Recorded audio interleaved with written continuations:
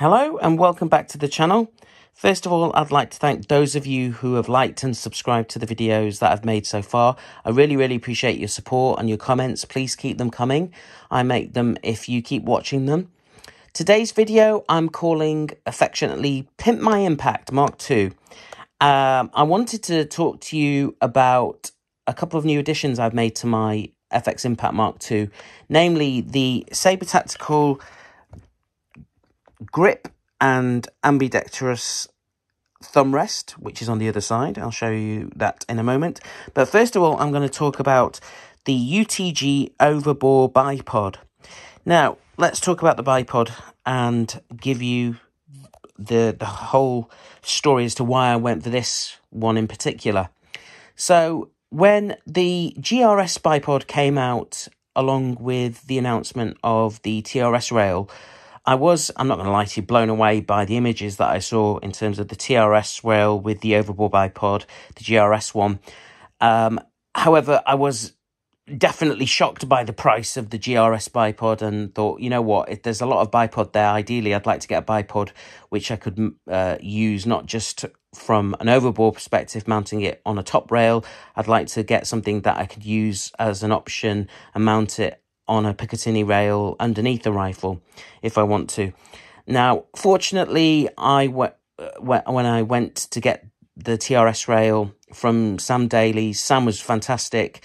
He's a top bloke. I've mentioned this before, where in my FX Crown Mark II with the GRS stock, that's where I got that from.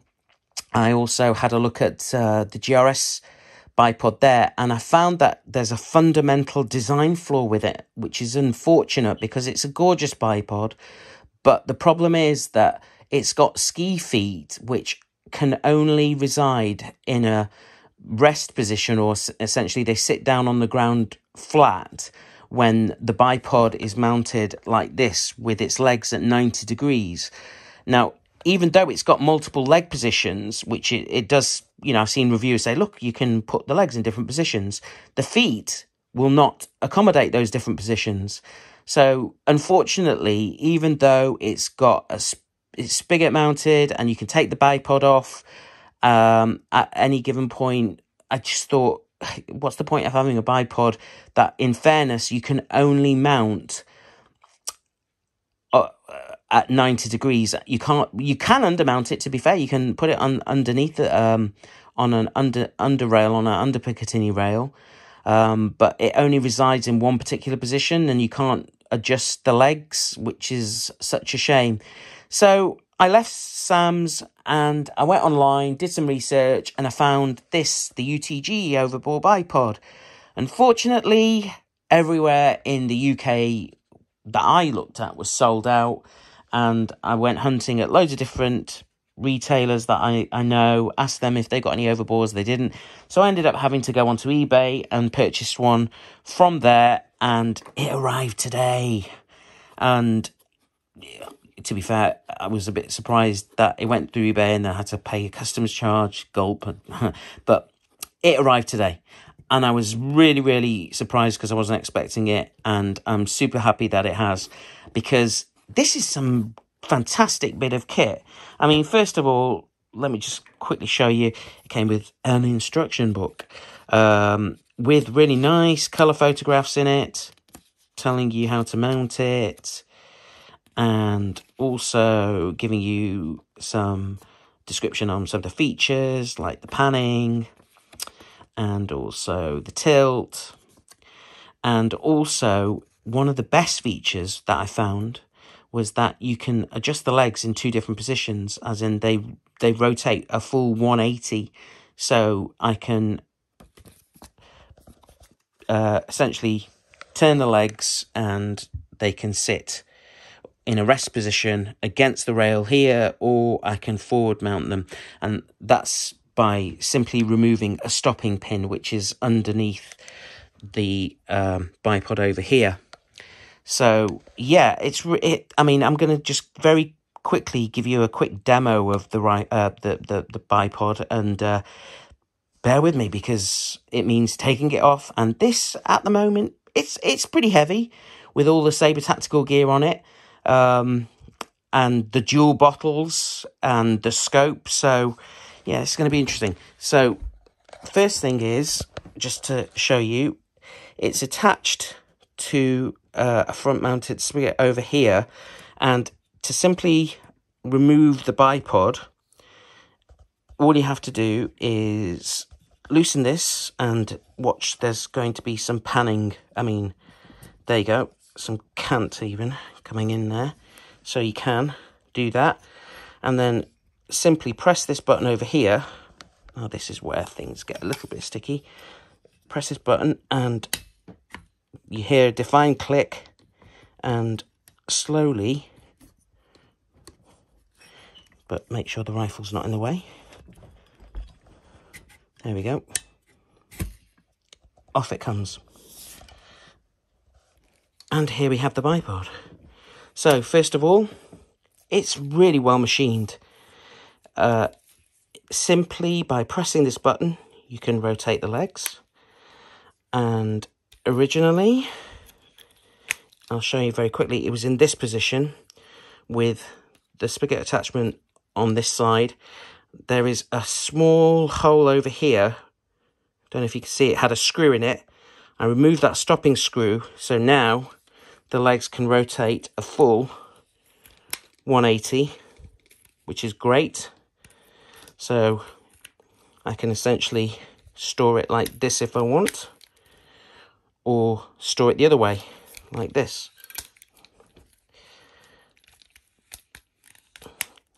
Which is great. Now I've extended the legs here, they're spring loaded. So there you go. And you simply pull them out, however much you want. Great. There's feet over here. I haven't messed around with these, so I don't know if you can take these off and put spikes on. You can lock the legs into place like this. But yep, there you go. Overall, I think that's a really, really great piece of kit. Really well machined. You know, you can feel that it's a solid bit of kit as well. Solid bipod. And I'm just going to put it back on the rifle now. So, this is going to be fun. On camera, lifting quite a heavy rifle. Here we go. And then simply put it into the hole. And then you'll hear a defined click. Come on. Where's the click? Let's try again. Just remove it. And then there we go. And then I'll just lock it into position. Like that. And it's back.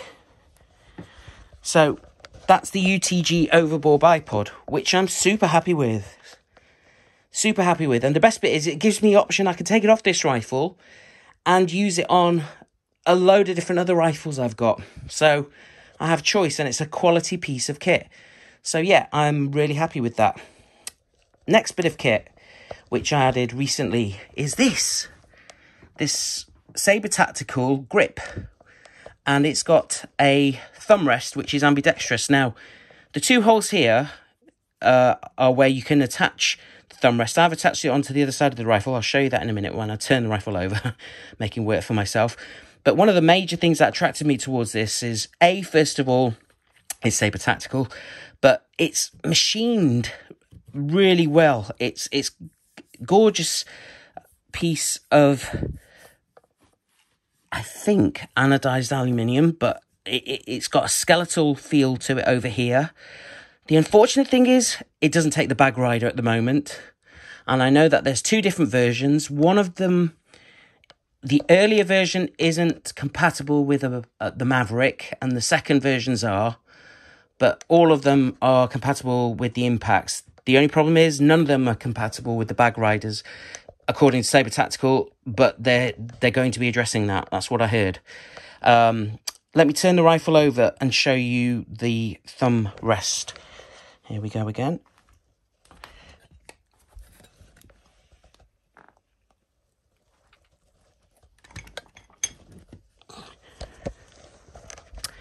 And there's the thumb rest. Now, I have emailed both Saber Tactical, and I purchased this from Airgun 101 or Giles. So thanks a lot for that. I've asked them if it's possible to purchase another one of these because I would like to have one on this side as well. So I've got a thumb up position like this if I want, or here like this, or even if I wanted to basically just rest my thumb on the other side like that. I know that's a bit of a crazy thumb position, but sometimes I've done that on rifles just to get more of a delicate edge onto the trigger, rather than more of a heavy-handed, more of a heavy approach on the trigger. But this is something that, from my perspective, I really want the option to have, is this on both sides. Plus, I don't like the look of just two holes there. I think having this on both sides does accentuate the look and makes it more complete. But from my perspective, I'm really, really happy with this, and I'm super keen to trial them both out. Unfortunately, I've not had the time to, and I'm also really, really mindful that by mounting an overbore bipod, it does change the point of impact. I've seen videos where the point of impact changes if you've got this TRS rail, especially if you've got this this clamp over here, which I have got. And at the moment, the point of impact could change compared to now if I use that and then switch to a bag.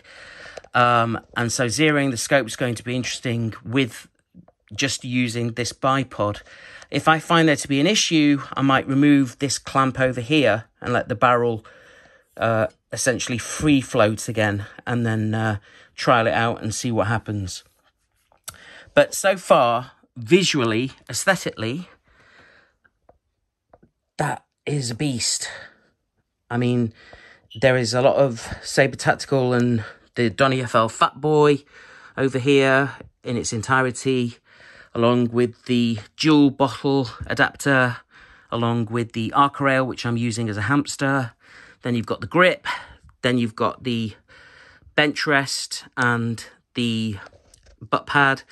I haven't got the cheek riser. That's potentially something I'm looking at getting, depending on the price. And if the bag riders do become compatible with this, I'd like to get one, not necessarily to bag ride because I've got the bench rest, but more from an aesthetic perspective.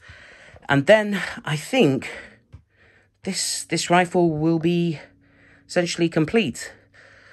I'm super happy with it so far visually. I have had other options to explore, maybe getting a laminate grip along with a laminate cheek piece and a laminate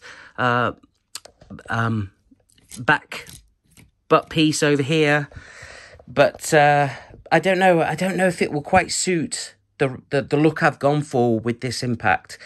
It's definitely gone the tactical route, and I think so far so good, and I'm super happy with it.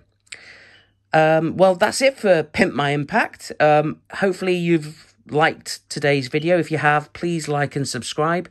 I'll be back with some more exciting videos very, very soon. But in the meantime, thank you for watching. Take care and see you all very, very soon.